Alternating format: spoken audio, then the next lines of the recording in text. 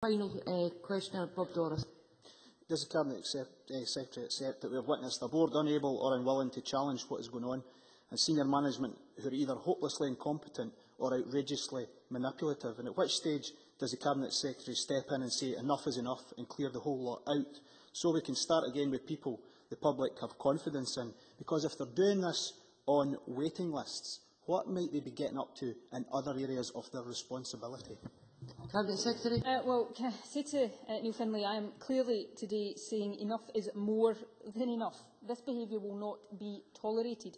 I've already covered the position in relation to the Chair and the Board, and I hope members will appreciate that's something I gave very deep and serious consideration to, and I've come to the view that I've come to based on a very close analysis of what I consider to be the messages in this report.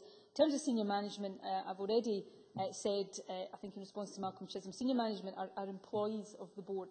There is due process that would have to be taken before any action was taken against any senior manager in any NHS board. But Neil Findlay makes a point that I actually agree with.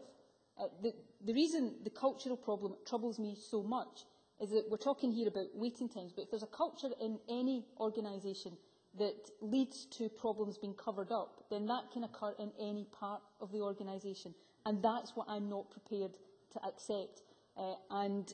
Members should be in no doubt about how determined and how serious I am to do and to make sure that whatever needs to be done to root that out is done. It's important that the investigation that I've asked to be commissioned is allowed to take its course, but that then the Chair comes to me and I come to Parliament with a very clear explanation of how we can be sure that such a culture no longer exists in this board.